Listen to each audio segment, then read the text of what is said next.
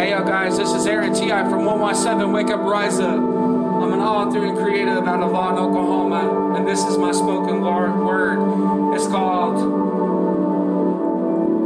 He is the Greatest Superhero I Know, and it goes a little like this.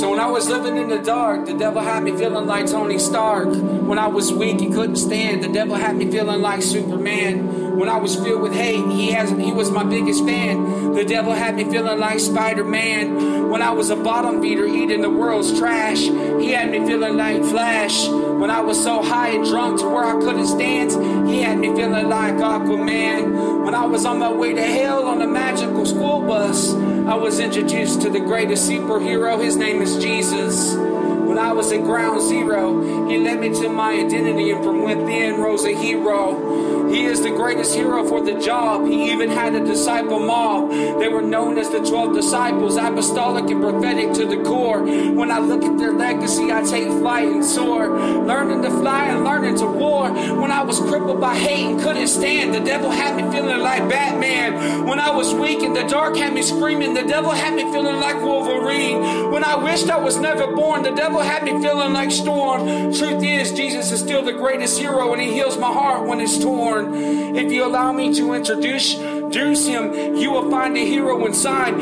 You will no longer feel alone and wanting to hide. Superheroes arise. It's time we find the hero inside and take flight. For the layer of the greatest superhero of all time is only a step away and in our sight. Let's go home and let him fight. When I'm confused thinking what the devil has me feeling like Captain America. We are on the front line to the greatest battle of all time. Listen up, it's time for us to let him shine.